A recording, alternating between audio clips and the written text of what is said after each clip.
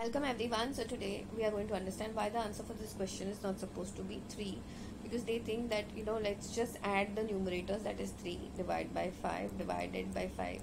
This gets cancelled, answer is 3. No, that is wrong on so many levels. First, let's understand when you have a fraction involved, you need to first sort out the numerator separately and then do the division with the denominator. Okay, so 2 upon 3 plus 1 upon 2. You cannot directly add them unless the denominators are equal. So for them to be equal, you need to do LCM of 3 comma 2. Now nothing is common, so LCM is 3 multiplied by 2, answer is 6. Now here your job is to convert the denominator as 6, so I need to multiply this with 2. Similarly here also, I want to convert 2 as 6, I need to multiply it with 3. Whatever operation happens in the denominator should be done in the numerator as well. So this becomes 4 by 6 plus 3 by 6.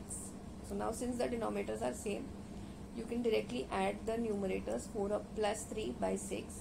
So answer is 7 by 6. Okay. So now your question is 7 by 6 divided by 5.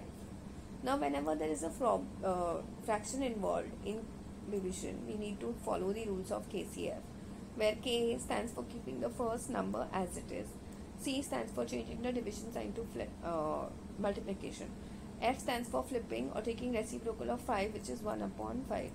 So answer for this question is supposed to be 7 by 30.